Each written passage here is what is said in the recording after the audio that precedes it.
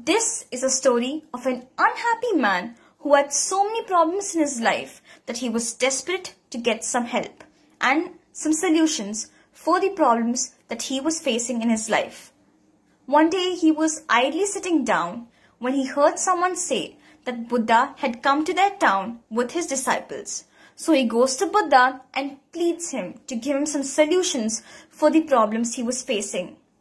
Buddha then tells him to come the next morning and he would solve all his problems. Meanwhile, he had a favor from the man.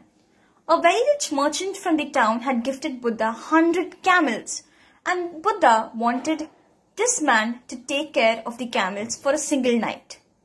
But with a condition. This man could only take a nap when all the 100 camels were settled down. The man thought to himself, well, it's not that hard.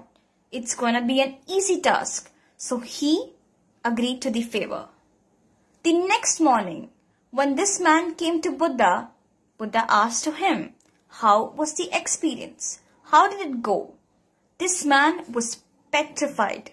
He was exhausted and tired because if one camel was settled down, another would stand up.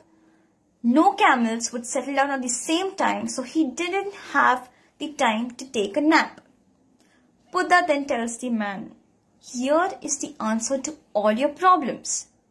The man keenly keeps thinking and then realizes what Buddha is trying to explain to him.